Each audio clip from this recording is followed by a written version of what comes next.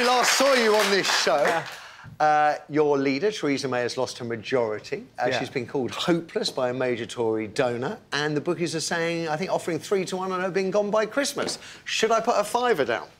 Well, Matthew, look, you know what? I like to be a straight politician. Welcome to the show.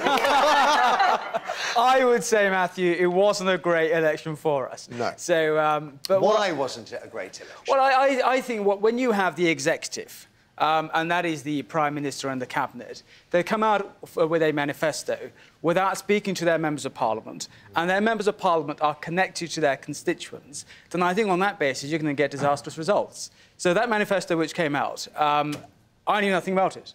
And I'm a member of Parliament elected by my constituents. And suddenly I see this launch, and then you have certain things in that launch, and you think, this is not right. So I would say the executive, the Prime Minister and the Cabinet need to listen to their members of Parliament. Was it the Prime Minister and the Cabinet, or was it the Prime Minister and her 2 closest aides? Matthew, can I be frank with you on this? Yeah. We've seen 2 closest aides go, but there was many others in that circle who are still in their positions at the moment. So I think on that basis, a lot more people need to take responsibility for what went on.